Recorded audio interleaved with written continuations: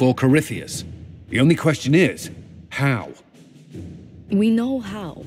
I have our way in. The real question is, where is our enemy hiding? At the urging of Grand Duchess Florian, the Empress is holding a ball. Absolutely everyone will be there.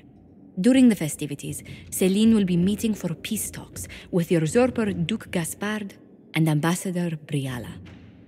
The assassin must be hiding within one of these factions. What do we know about Duke Gaspard? The man who would have been emperor. He's Céline's cousin, and was first in line to inherit the throne when Emperor Florian died. Céline outmaneuvered him. She won over the Council of Heralds, who hold authority over title disputes. She became empress, and he a general in the Imperial Army. He's well loved by the troops. He's also a chevalier. Most of their number sided with him when he turned on the Empress. Aren't the Chevaliers part of the army? Why would they follow the Duke? Most chevaliers are sworn to serve the crown, but that does not give them faith in the person wearing it. The Empress has tried to improve relations with Ferelden and Navarra. The Chevaliers see her as anti-military. They believe Gaspard could lead the Empire back to the glory of Draken's expansion years. Who is this Ambassador Briala? An ambassador in name only. She has organized the elves of Halam Sharal into an underground army. The Empress invited her to the peace talks in a bid to gain the elves' alliance in the war. That would be scandal enough, without the rumor that Briala is a jilted lover of Céline's. A personal grudge and a network of saboteurs at her command. Promising lead. Wait, the elven leader is a jilted lover of the Empress. It's not widely known. Just a rumor whispered among the palace servants a few years ago. If it's true and were to get out, the Empress and an elf. The scandal could destroy Céline's court. Even if a lie, Briala could use it to blackmail the Empress. She has some connection to the throne. Tell me everything we know about the Empress. Empress Céline is a renowned diplomat and reformer. She works tirelessly to secure peace for the Empire. Unfortunately, many Orlesians view peace as complacency. She has yet to name an heir, leaving the future of the Empire in doubt if anything happens to her. Especially when the next in line is her cousin Gaspard, who's made few friends on the Council of Heralds. Céline is surrounded at all times by countless guards, courtiers, servants, and vassals. What better place for an assassin to hide than the Empress's own household? How can Gaspard still be next in line while he wages war against his Empress? The title Grand Duke indicates that he was a prince before the Empress took the throne. Do we need to go to the peace talks? The Empress must have personal guards. We could just warn her she's in danger. We've made the attempt, but... It seems that our messages never reached her. Someone intercepted them. It's better that we don't leave this to chance. If Orlais falls to Corypheus, no land is safe. We shouldn't waste any time. Let's go to the Winter Palace.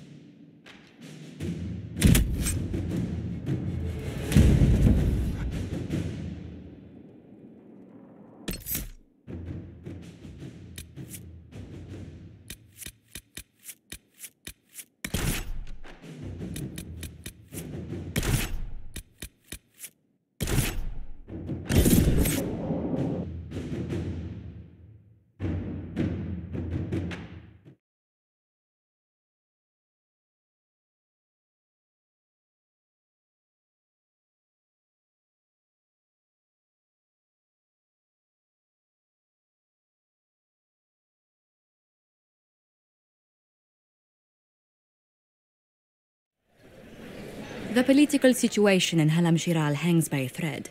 The Empress fears our presence could sever it. The Grand Duke is only too happy to have us at the ball as his guests, so our invitation comes from him. Whether we act as his allies or upset the balance of power, he gains an opportunity, if not a clear advantage.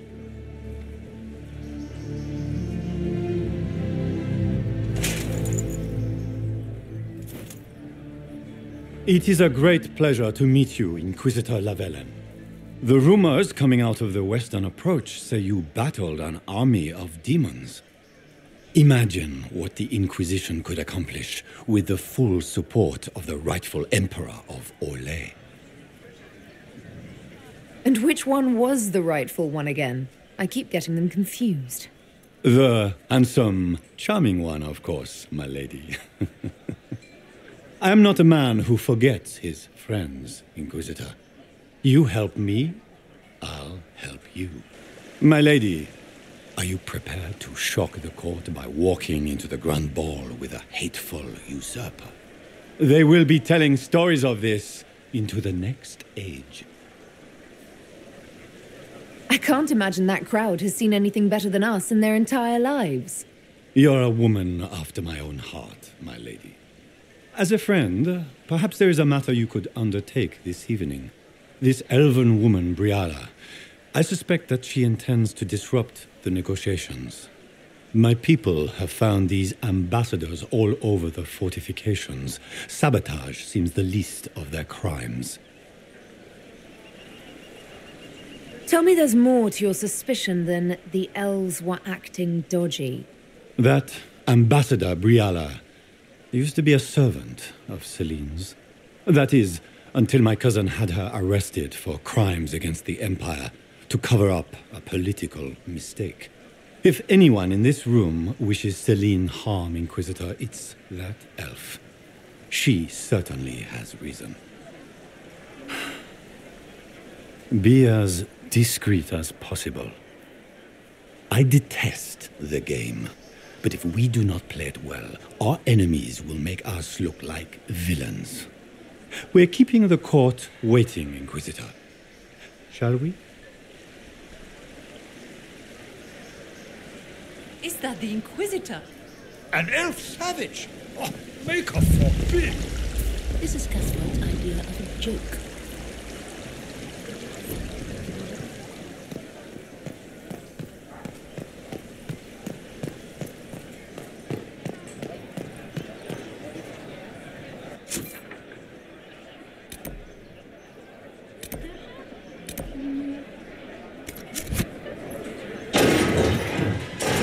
Inquisitor, a moment, if you please.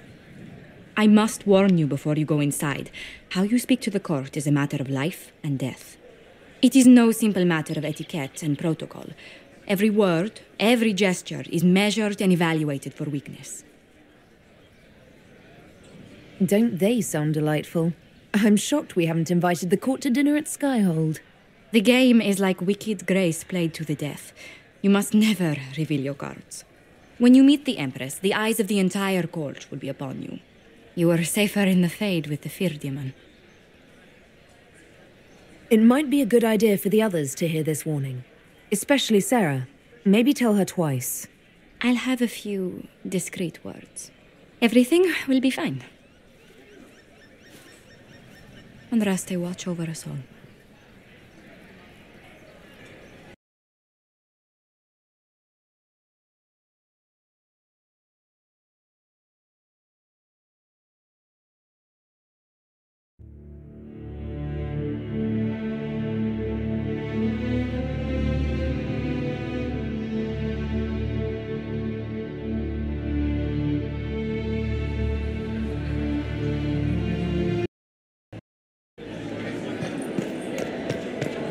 Is that the Inquisitor?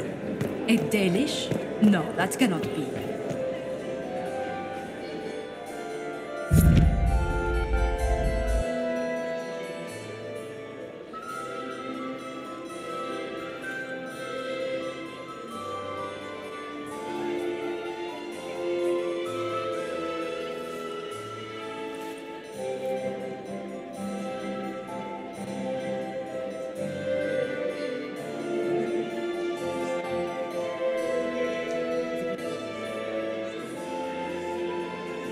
And now presenting Grand Duke Gaspard de Chalon, and accompanying him, Lady Inquisitor Lavellen.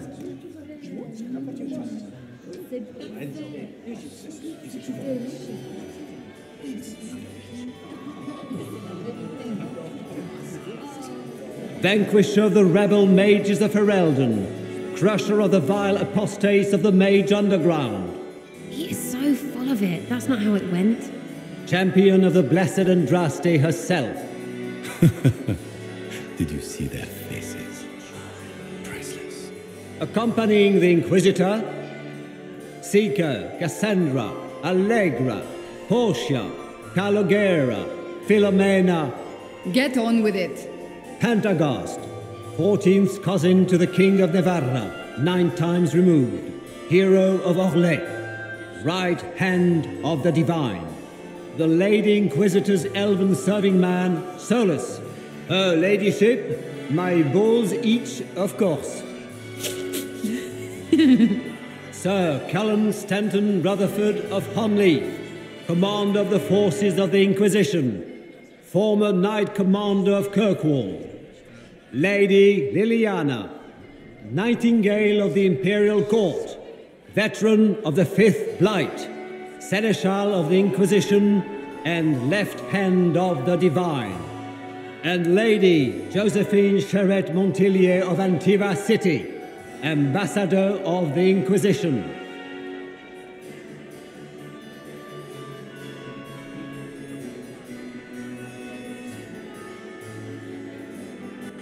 Cousin, my dear sister. Grand Duke, we are always honored when your presence graces our court. Don't waste my time with pleasantries, Celine. We have business to conclude. We will meet for the negotiations after we have seen to our other guests. Inquisitor? Lady Inquisitor, we welcome you to the Winter Palace. Allow us to present our cousin, the Grand Duchess of Leeds, without whom this gathering would never have been possible. What an unexpected pleasure. I was not aware the Inquisition would be part of our festivities. We will certainly speak later, Inquisitor.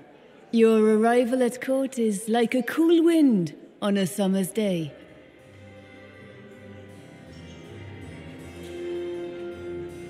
Let's hope the breeze does not herald an oncoming storm. Even the wisest mistake fair winds for foul. We are at the mercy of the skies, Inquisitor. How do you find Halam Shiral? I have no words to suffice. Halam Shiral has many beauties, and I couldn't do them justice. Your modesty does you credit, and speaks well for the Inquisition. Feel free to enjoy the pleasures of the ballroom, Inquisitor. We look forward to watching you dance.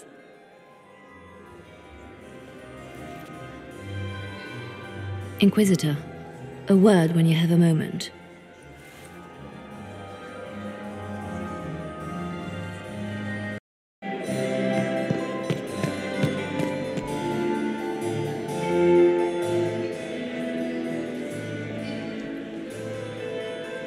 Good. I was hoping I would catch you. What did the Duke say? He points the finger at Ambassador Briala. The ambassador is up to something, but she can't be our focus. The best place to strike at Celine is from her side. Empress Celine is fascinated by mysticism, foreseeing the future, speaking with the dead, that sort of rubbish. She has an occult advisor, an apostate who charmed the Empress and key members of the court as if by magic. I've had dealings with her in the past. She is ruthless and capable of anything. How can Celine openly keep an apostate in the Imperial Court? The Imperial Court has always had an official position for a mage. Before now, it was little better than court jester. Vivian was the first to turn that appointment into a source of real political power. When the circles rebelled, technically every mage became an apostate. The word lost much of its strength. That sounds exactly like the person we're looking for. She's worth investigating. Can't be sure of anything here. Both leads point toward the guest wing. It's a promising place to start. I'll coordinate with our spies to see if I can find anything better. I will be in the ballroom if you need me.